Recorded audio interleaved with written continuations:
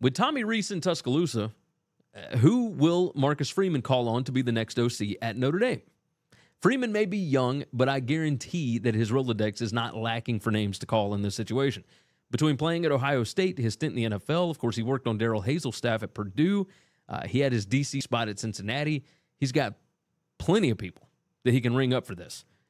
First things first, though, how good of a job is this? In back-to-back years, the Irish have lost their head coach and now their offensive coordinator to SEC schools. What does that say about the program in South Bend? For starters, the future of the quarterback room looks incredibly bright.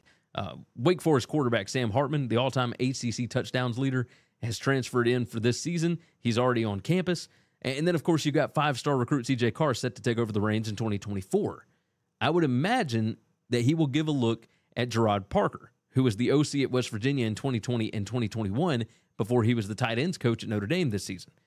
Parker was the interim head coach at Purdue when Freeman was the DC there, and Parker has coached wide receivers at Duke under Cutcliffe, at Penn State under James Franklin, and then, of course, West Virginia with Neil Brown. If Freeman wants continuity, then that's likely your guy. The familiarity there is something that you can't get past. Now, as far as outside candidates are concerned, the name Joe Brady continues to be brought up. Brady has made it abundantly clear that he wants to work in the NFL. He's got 1 year of college experience, albeit a national title season at LSU, where he helped transform Joe Burrow into the NFL superstar that he is today. Joe Moorhead has been brought up. As I mentioned earlier, with Nick Saban reaching out to him, Moorhead wants to be a head coach. Akron is willing to be patient while he builds his program. Interesting name here, Andy Ludwig, the offensive coordinator at Utah. He makes a ton of sense. He runs similar stuff to what the Irish were already running under Rees. Multiple personnel groups. He loves throwing to the tight ends. For example, Dalton Kincaid and Brent Keithy. Play action passes. He runs inside and outside zone for pro-style sets. That's a good get if they can get it. Another name to pay attention to might be Toledo head coach Jason Candle. Now, we've already seen Sean Lewis, Kent State head coach, leave to become Deion Sanders' offensive coordinator at Colorado, so it's not that far-fetched, as Notre Dame could pay him nearly double what he's currently making as a MAC head coach, which is about $1.1 million.